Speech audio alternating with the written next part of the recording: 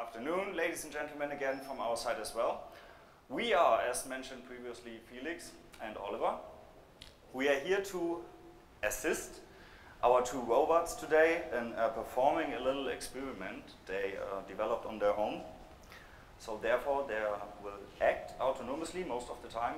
We will intervene, though, on points if necessary. So therefore, we will just start right away by tapping his head.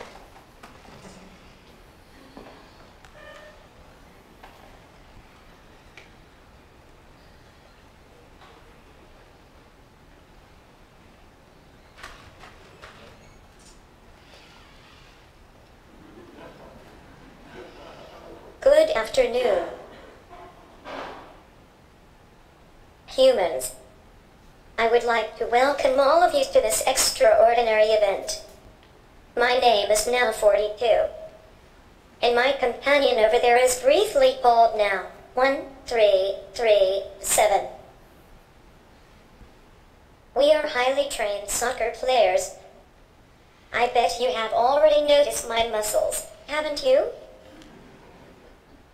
We are under contract with RobotING at TUHH, a brand new club founded recently at this university.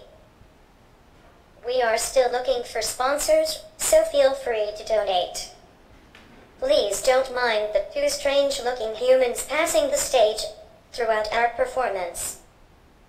They really don't know any better. Well, I have heard about your intense pursuit of an answer, but do you really know the question? My question is there a proper way to communicate with my companion without you guys listening? Therefore, we would like to demonstrate a small experiment we established. I claim that my companion, who won't be able to see anything, can score a goal just by receiving the ball's location from me. So, get up, you lazy guy.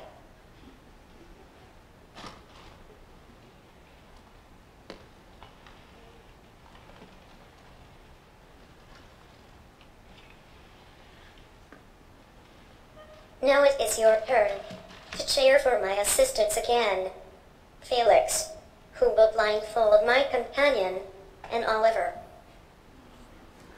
So, since the NAO robot has two cameras inside his head, one directly in the forehead, the other one in the mouth, and not inside the eyes, which are just LEDs, we will blindfold the whole face anyway.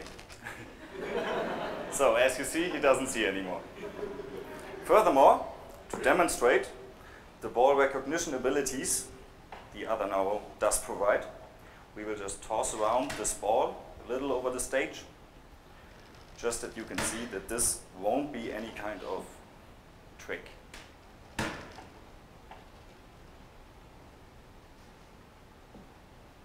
And now he's lost it.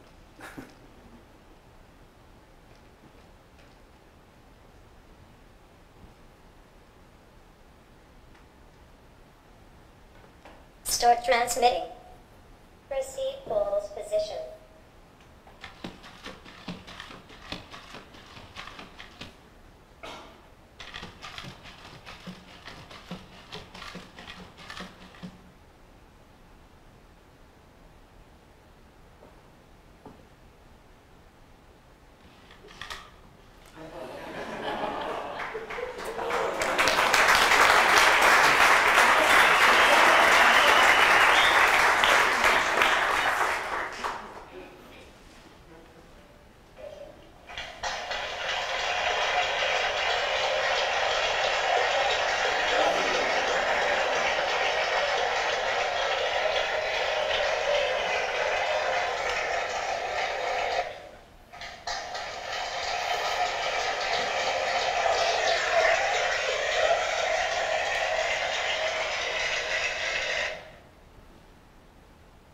Okay, now, well, you hit the ball, but obviously you didn't score a goal.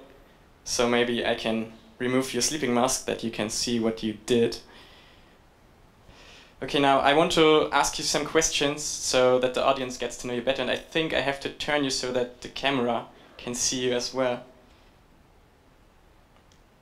Okay, now, how do you rate your today's performance? Well, I tried my very best, but, as you know, there is always room for improvement. Humans tend to fail all the time. Why do you all expect robots to be perfect? Well, I won't answer this question, but it's maybe up to you. As a second question, looking a bit in the future, what are your plans for the next year now and for your team? Right now we are working on our application for next year's RoboCup Standard Platform League.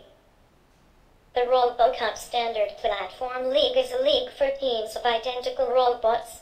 Every year the best robot soccer teams attend this league to fight for the World Championship title. In the near future, in spring 2014, we are going to play at the German Open where the German champion is chosen. Well, for me that sounds like a tough plan now. So how do you ensure that you will actually succeed? At first, we fully trust in our human trainers. Our relationship to them is very harmonious and productive. Secondly, we split up into 3 task forces to better concentrate on specific aspects of the gameplay, namely, brain, motion, and vision. In brain, we train our intelligence. In motion, we harden our muscles. And in vision, we sharpen our gaze. But I don't want to reveal our whole strategy, so that there is still some surprise for our competing teams. Well, of course I do understand that you need to keep your secrets. Nevertheless, I want to thank you for the interview and wish you and your team good luck for the upcoming competitions. Thank you. You are welcome. If you don't mind, I will switch to hibernate to save energy. Robots care about protection of the environment and a green future, so enjoy the upcoming talks. Goodbye.